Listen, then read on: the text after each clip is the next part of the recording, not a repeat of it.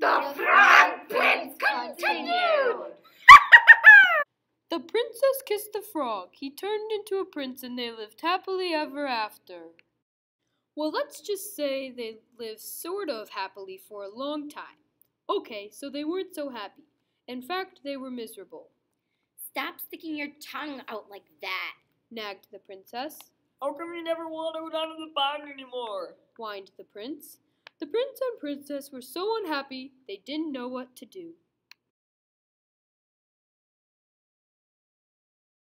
I would prefer that you not hop around on the furniture, said the princess. And it might be nice if you got out of the castle once in a while to slay a dragon or a giant or whatever.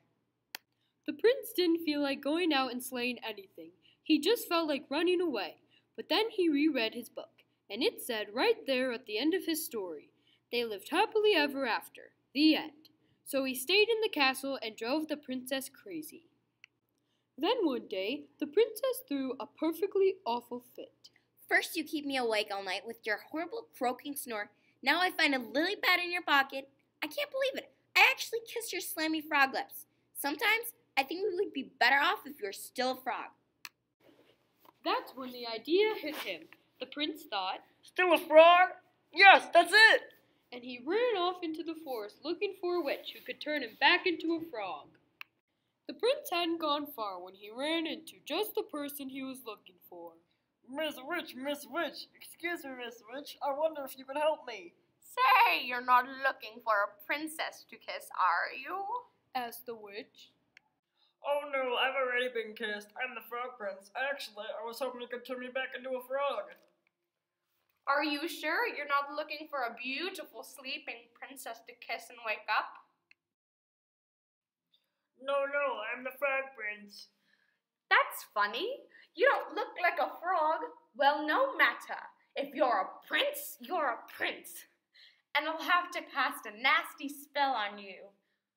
I can't have any princes waking up Sleeping Beauty before the 100 years are up. The prince didn't stick around to see which nasty spell the witch had in mind. He ran deeper into the forest until he came to a tiny cottage where he saw another lady who might help him.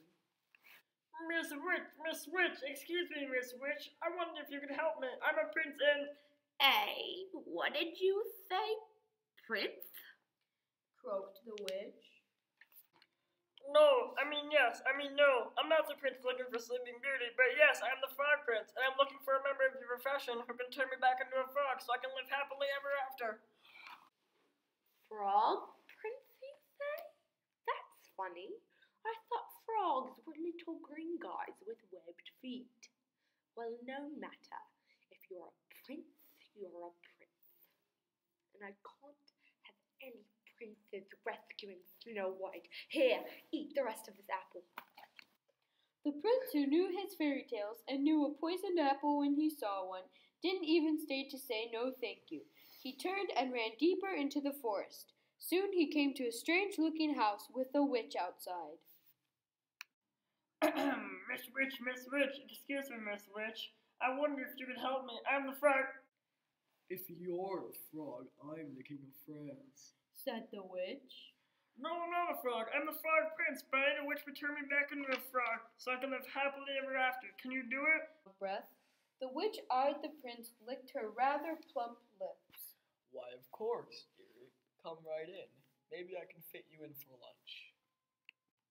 The prince stopped on the slightly gummy steps. Something about this house seemed very familiar. He broke off a corner of the windowsill and tasted it. Gingerbread. I hope you don't mind my asking, Miss Witch, but do you happen to know any children by the name of Hansel and Gretel? Why, yes, Prince darling, I do. I'm expecting them for dinner. The prince, who, as we said before, knew his fairy tales, ran as fast as he could deeper into the forest. Soon he was completely lost.